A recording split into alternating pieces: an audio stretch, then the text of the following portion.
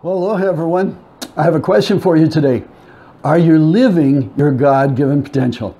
Are you living up to your God-given potential? You might be wondering, what in the world does that mean? Well, hi, I'm Brian Ashpole, pastor at Honolulu Assembly of God here in beautiful Honolulu, near world-famous Diamond Head.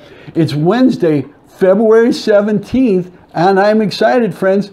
I'm excited as I am every week because we're looking at incredible scripture passages all this month of February that have the potential to be life-changing. That's right, friends. That is right. If you apply these powerful truths to your life, they can change your life. And today's powerful, life-changing truth comes from John chapter 10.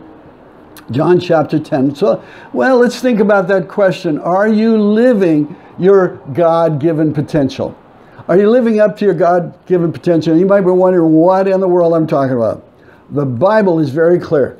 God created you, friends.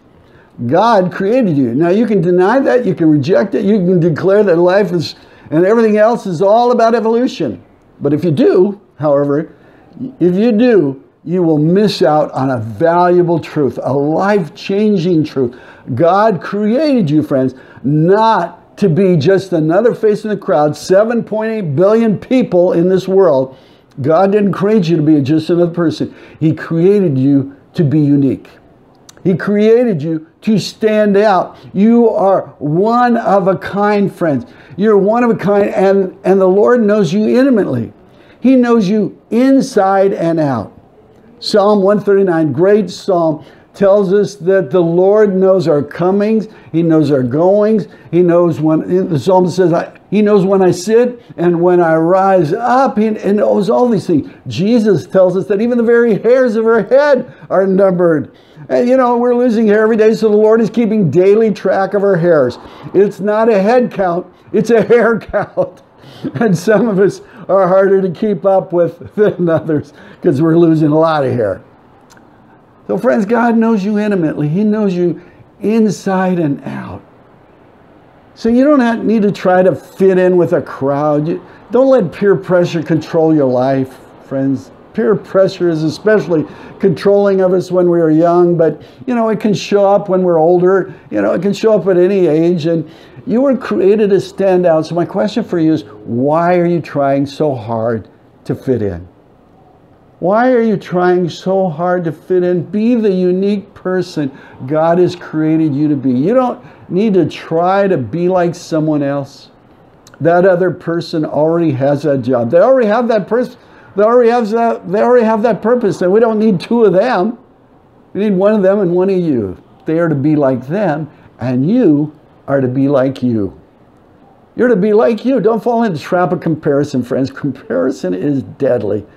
Nothing good ever comes from comparing yourself to someone else. Either they will wind up on the losing end or you will. And it's usually you, because we're often very hard on ourselves.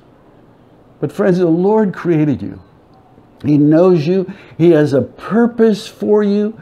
There is a God-given purpose just for you. There's a God-given potential just for you. And you will never find your God-given purpose. You'll never fulfill your God-given potential apart from a relationship with Jesus Christ. You can only fulfill your God-given purpose and reach your God-given potential as part of a relationship with Jesus Christ. Only He can help you. Only He can empower you. Only He can help you get there.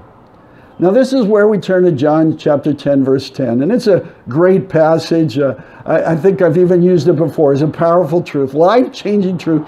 I brought my Bible, but I don't even need to read it because I know it by heart. John 10:10, Jesus declares, the thief comes to kill, steal, and destroy. But I have come, Jesus said, that you might have life and have it more abundantly. Now let's look at the first part of that. The thief comes to steal, kill, and destroy. Satan is very good at what he does, friends. He's very good at what he does. He leaves ruin, he leaves death, he leaves destruction in his path. He leaves devastation wherever he goes. He will offer you wonderful promises, friends. You hear that? He will offer you wonderful promises, but he will never fulfill them. They are designed instead to ruin you. You're only a means to an end for him, for Satan. Jesus loves you. Jesus is was willing to go to the cross on your behalf. He was really willing to die in your place. And the result is because Jesus loves you, because Jesus values you, the incredible value that Christ puts upon you. Because of that, Satan hates you and he wants to destroy you. The thief comes to steal, kill, and destroy. But Jesus goes on in John chapter 10, verse 10 to say, but I have come that you might have life and might have it more abundantly, might have it to the full, you might reach the richest potential that you could ever know. That's what Jesus has for you and me. Now, growing up, I have to admit, I did not understand that statement, but one day the truth dawned on me. See, years ago when I was a youth pastor, I hosted a rock seminar with an evangelist who had come out of the rock music field. Now, let me preface this by saying that I like rock music, even to this day. There were some great groups that I used to listen to back in the day, and I still enjoy them. There's nothing wrong with that. But there is a genre of rock music that is known as satanic rock. Satanic rock, and that is what the evangelist was talking about. He had come out of that background, and so he knew what he was talking about. I was surprised by how many teenagers, how many rockers, they looked pretty serious from our community, came to the meeting. I mean, I didn't know most of them. The sanctuary of the church where I was youth pastor was full of kids. The evangelist opened the meeting by announcing, listen to this, friends, if I said something negative about your parents, most of you would not say a word. You would not blink at me. But, he went on to say, but if I said something negative about your favorite rock group, you would probably be ready to tear me to pieces. Well, the response of the kids there affirmed his observation. He was right on what he was saying. So he gave a great presentation, and after his message, he invited kids to the altar to turn their lives over to Jesus Christ. And many did. It was just an amazing time. But I vividly remember praying with one young lady who was very conflicted. In fact, the evangelist joined me with praying for her. And I sensed she knew she needed to surrender her life to Jesus, but she was not ready to let go of her rock music obsession. And it really was an obsession. She referred to a particular rock star that was very popular at the time, whose identity I don't even remember. I don't even remember who it was. And she said, this is what was amazing. She said with absolute certainty that rock star loved her. That rock star loved her. I was astounded by her fantasy. She was persuaded this rock star loved her. He wanted her. He cared for her.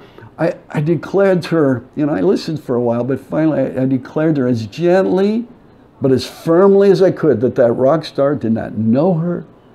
He would probably never meet her. She would never meet him. He would never love her. She was merely a consumer of his music. I'm sure he was pretty thankful for the money she and all the millions of other kids spent. But he didn't know her. He would never know her. He would certainly never love her. But there was someone, friends, someone who loved her. Someone who loved her so much that he was willing to give his life on her behalf. He was willing to die in her place. And he had the best possible life for her that she could ever imagine to her. I declared to her John 10:10. And that is when the truth of that declaration took hold of me. It dawned me, and the reality really hit me. Friends, Jesus Christ has a life that is planned for you. It is designed just for you. It's designed just for you. Hear me now, friends. And you will never know that potential. You'll never know the beauty, the wonder of that life, that God-given potential that Christ has for you. You'll never know that apart from a relationship with Jesus Christ. You could search high and low. You could look here and there. You could seek this pursuit or that one. But you will never find it on your own, friends. You could accomplish many things. You could have your name up in lights. You could be the GOAT that we talked about last Wednesday, the greatest of all time. But that will never be enough. It will never be enough. Only Jesus can give you what you need. Only Jesus can give you what you're longing for. Only Jesus can give you what you were created for, what he designed you for. Only he can help you fulfill your God-given identity and reach that God-given potential. See, the Lord not only designed you for a beautiful, specific purpose, He equips you to accomplish it. He empowers you. He provides you with everything you need to accomplish it. Now listen to the words of Max Lucado, author extraordinaire. Anything he writes is really amazing. Max is an example of God's work, exactly what we're talking about. He's an example of fulfilling his God-given purpose. God is fulfilling that purpose in Max's life. The Lord has made Max Lucado a master of words. And listen to what he has to say. See, he's written many books, and one of them is a daily devotional, you know, just an inspirational thought for every day of the year, 365 days of the year. It's entitled, God is with you every day. And I read that every morning, along with my Bible reading for my early morning prayer time, Bible and prayer time. And it's just a blessing. And this one was for just a couple of weeks ago, well, 11 days ago, February 6th. And Max entitled it, Use Your You-ness.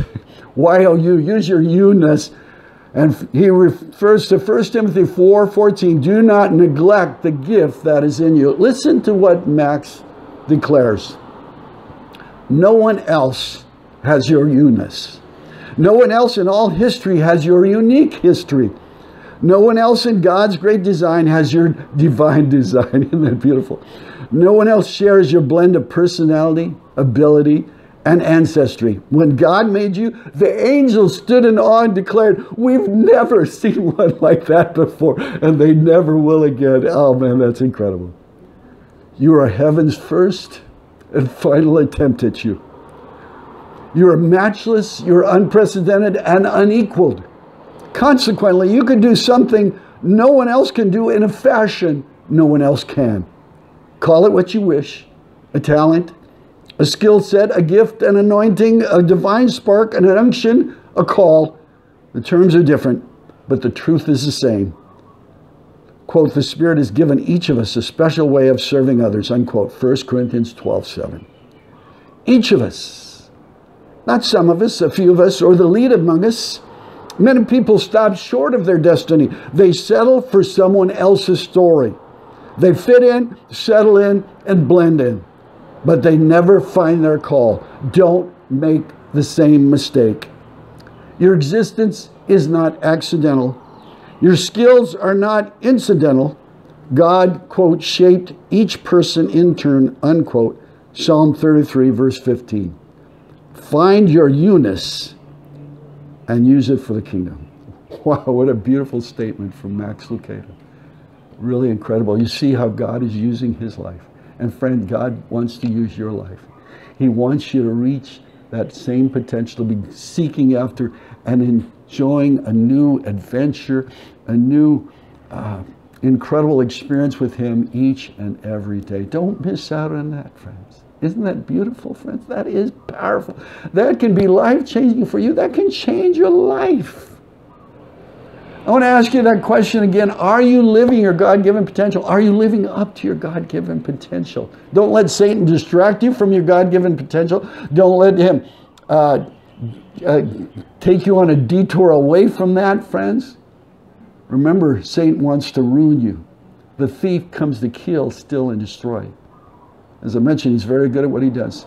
And don't try to reach your potential in your own strength and try to do it in your own abilities, friends. There are many motivational coaches that will try to tell you you can accomplish anything if you put your mind to it, if you try hard enough to do it. Those coaches can probably help you do many things. They can probably help you do a lot, maybe more than you can do on your own. But only Jesus Christ can help you reach your God-given potential. Only Jesus Christ can help you to reach that life that's on a plane that you will never, on a level that you will never reach on your own or with anyone else's help. Only God can help you do that through his son, Jesus Christ. Only he can do that. Not you, not anyone else. I mean, I couldn't help you. I couldn't help myself. Only Jesus can do it. Oh, friends, isn't that beautiful? That can be life-changing for you. Now help me out here. Is Jesus Christ in charge of your life? Is he controlling your life? Is he your Lord and Master? Have you surrendered your life completely to Him? That's the place to start. That's where to begin, friends. Repent of your sin. Declare Jesus Christ as your Savior and Lord. Put all your trust in Him, in Jesus Christ. And do it today, friends. Don't wait. Don't hesitate. Don't put it off. You know, that's just the enemy trying to get you to miss out on this wonderful life that God has for you in His Son, Jesus Christ. Don't put it off. Do it today. And maybe you've done that. And maybe you have a response to what I shared today. Would you please leave a comment? I really want to hear from you. And please let me know how you're doing. Wherever you are, wherever you're watching, please leave me a message, whether it's on our website, honoluluag.org, it's looking great, beautiful beach theme. Our Facebook page, which is probably where most of you are. We have a lot of people that are seeing it on Facebook. And if you haven't got there yet, just go to Facebook and search for Honolulu AG. Or our YouTube page. Maybe that's more convenient for you if you're not on social media. Just go to YouTube and search for Honolulu Assembly of God. And friends, would you give us a like on Facebook or subscribe on YouTube? That would be great. And please, friends, please share our website, our Facebook, our YouTube resource with others so they can be encouraged, friends, also. If you've been blessed and inspired, if you've been encouraged, if you've learned something today, would you please share that with someone else so they can be blessed and inspired and encouraged too? Well, we're going to go to prayer in just a moment. But before we do, let me share something else with you that I'm excited about, as I am every week, and that's this Sunday, February 17th. I'm going to challenge us all, including myself and you, to take a stand. Take a stand. In an increasingly dark, increasingly antagonistic world of Christianity, what can we as Christians do? How do we respond to all the pushback? That's something that we'll need to step up with. And please join us in person. Join us in the building if you can, Honolulu Assembly of God, Kaimuki, or join us online. And we'll be live again this week on Facebook, and it'll be uploaded, the service will be uploaded later that day to YouTube and also to our website so you can see it there also. Well, you ready to pray, friends? Ready to do it? Let's do it. Let's pray, friends. Lord, help me to surrender to you. Lord, I want to give my life to you, lay my life fully surrendered to you so that I can reach that potential. I can experience that God-given potential that you have for me, Lord, that I can never experience anywhere else, any place else. Lord, no one else can help me do that. I can't do it. I can't do it for myself. Only you can help me do that. Lord, I want that life. I want that God-given potential. I want to step up and stand tall for you and for your kingdom. And I pray for that, Lord, for everyone watching. Every man, every woman, every young person, every boy, every girl. I pray, Lord, that they might know the life that you have for them. You've designed for each and every single one of them that they can never find anywhere apart from you. We thank you, Lord, for offering us that wonderful invitation. And we thank you for your Holy Spirit that helps us reach that, helps us to accomplish that. Thank you, Lord, for that. In Jesus' name I pray. Amen. Amen. Well, friends, God bless you. Jesus loves you. And aloha, aloha, keakua. God bless you more. There's more life-changing truth coming up right here, right where you're watching, friends. So I look forward to seeing you again next time. Until then, bye-bye. God bless. Aloha. We'll see you later. Bye-bye.